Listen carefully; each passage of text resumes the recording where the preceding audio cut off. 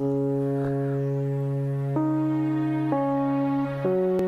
was here by your nomad soul.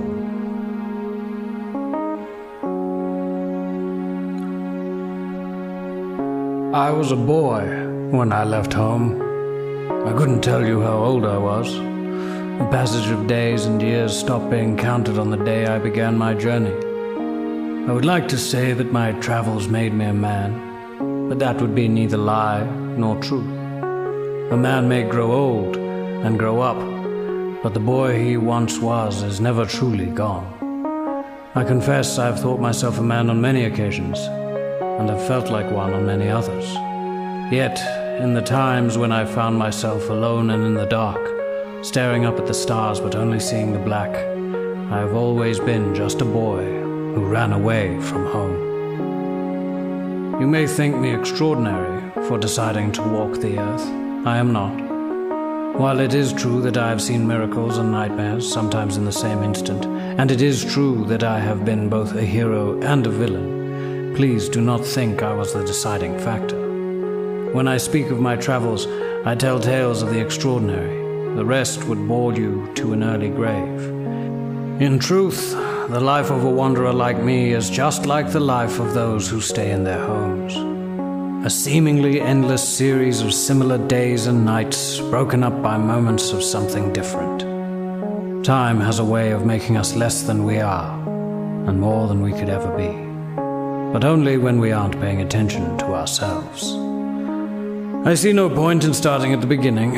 My reasons for leaving will never matter. What matters are the reasons I have for never going back. Therefore, let us just accept two facts and then move on. Firstly, I left home one day and decided to walk on foot wherever my feet would take me. Secondly, nothing I have ever seen or done, regardless of how beautiful or bizarre, has had any lasting impact on the world at large. I have never been, nor will I ever be, important. Good. Now we can get to the good bits. The first thing I learned after I left home was how to be afraid. When I set off, I thought I was afraid of insignificance, but it was not fear, just arrogance.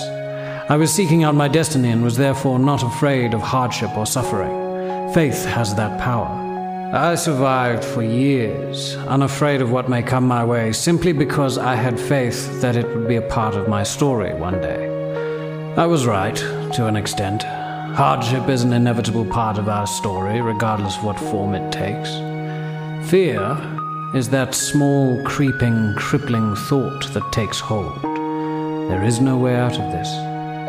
This is all there is. The dawn will not come. It took me years to be afraid, and years to be brave again. See, I met a man in a city of rubble and dust, a soldier who had lost his gun. He carried his jacket over his shoulder at all times.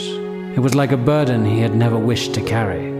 Other than that, he was as ordinary as the rest of the city's terrified folk. They lived in the shadows, doing only what was necessary, making excuses not to get too attached to their neighbors.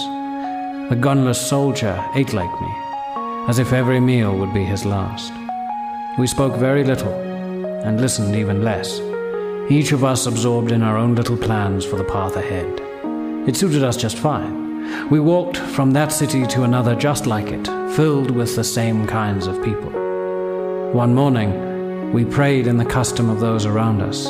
I kissed the ground and heard him leave. His jacket, his burden had been cast off and to the side, and he had taken flight. The ground thundered, the sky fell, and I woke up, trapped beneath the ceiling, surrounded by the dead. At first, there was pain, agony, unlike anything I had ever felt before. I could not move, I could not see, I could not bring myself to speak. Pain became hope. I could still feel. I was still alive. It would only be a matter of time before I was found. This was only a part of my story. The warmth of the day became the cold of night, and nobody came. The darkness beneath that roof was absolute. I clung to hope, held on to faith. There was nothing else. And then came a thought. A single, simple thought. There is no way out of this. This is all there is. The dawn will not come. I was, finally, afraid. I don't know how I managed to cry out, to scream with the fury of a terrified child, in spite of my desperation to simply continue breathing. But I did, and I didn't stop screaming. And the rubble shifted, and I was greeted by the cold blue that ushers in the dawn. It was only a crack, and my eyes met those of a little girl. Her face embodied all the innocence and curiosity I had long since lost. I had to use the last of my strength to utter 2 feeble words. Help me. The face disappeared, and I heard the faint sound of a little girl calling out to her papa. When I came to, I found myself in a sterile white bed, no longer trapped in the mosque, but still unable to move. I would never see that little face again, outside my dreams. In time, I learned to walk again. Soon after, I ran from that city of rubble and dust, and never looked back. I'd learned to be afraid, but I had yet to learn how to love. When wandering the wastes, it is natural to become lonely. Solitude was the single aspect of my travels that seldom changed. Yes, people joined me sometimes, and other times I joined others in their adventures, but my path was always a lonely one. I think I preferred it like that. You would think that in a world so vastly populated and so diverse, there would be no shortage of people on my travels, and that is true to an extent.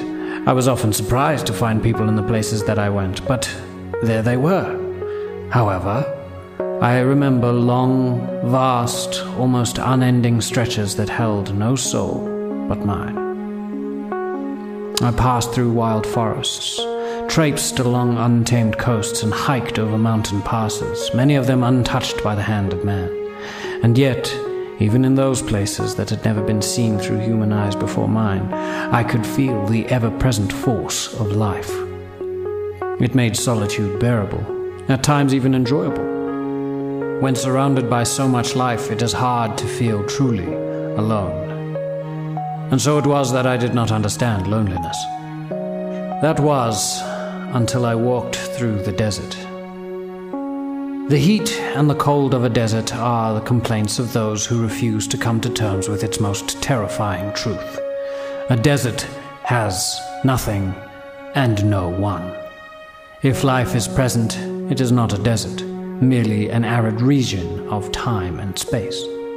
I journeyed through a desert for 3 days and nights, finally understanding true loneliness, and it scared me half to death.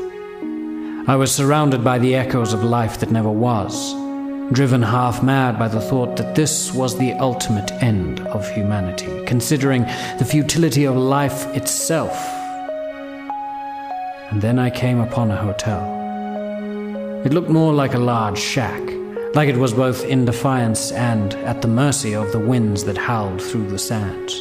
It was not an oasis, and I soon discovered that it was not a mirage.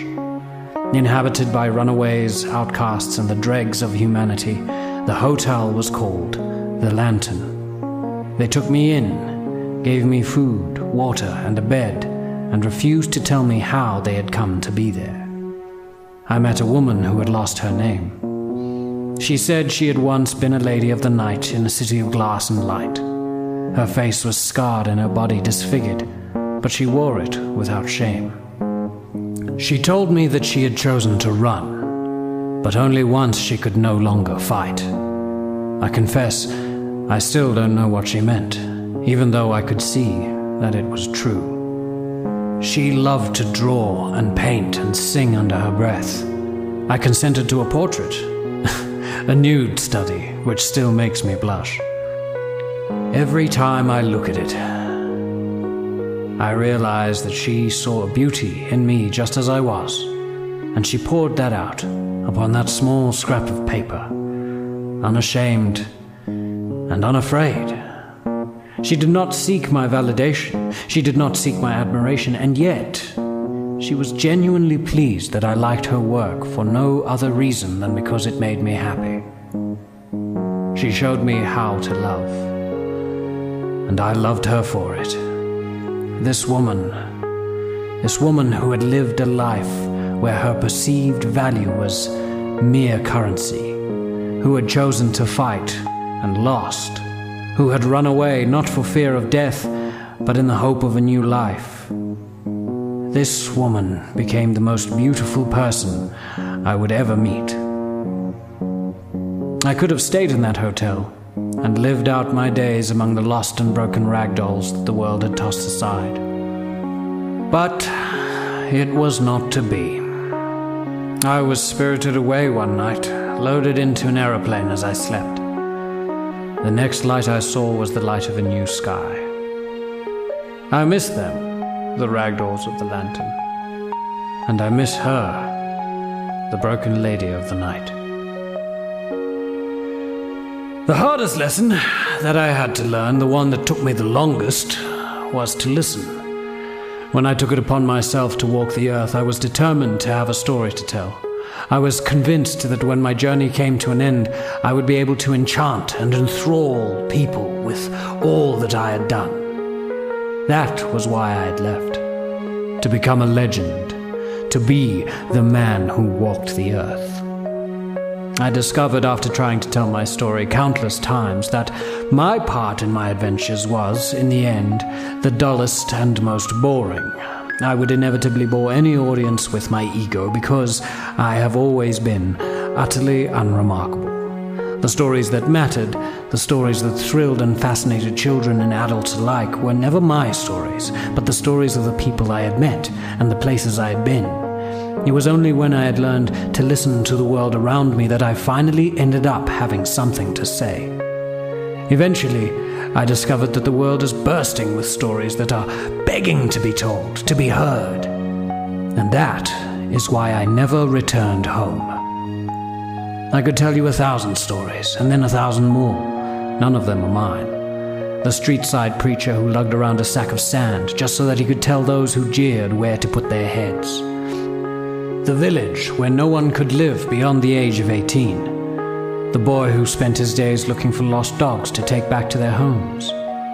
And the old man who had spent his whole life searching for a girl he had once seen at a cafe. The miner who was both claustrophobic and terrified of the dark. And the singer who was executed in front of 12,000 people because she had dared to question her government in public. I am not extraordinary. I have seen miracles and nightmares, sometimes in the same instant, and I have been both a hero and a villain, but only in the smallest and most insignificant ways. Of all the bizarre and beautiful experiences that have shaped my life, please do not think that I was the deciding factor. I have long since stopped walking. My soles have grown old and tired. And as I look back on all that I have seen, all I remember are the faces that told the stories. In the end, our names will be lost to the sands, and so will our stories. Humanity is a memory that will eventually fade, and I am but a droplet in the ocean of that memory. I'm okay with that. But before I go, before I fade into the endless darkness of time, I wish to say just one thing. I was here,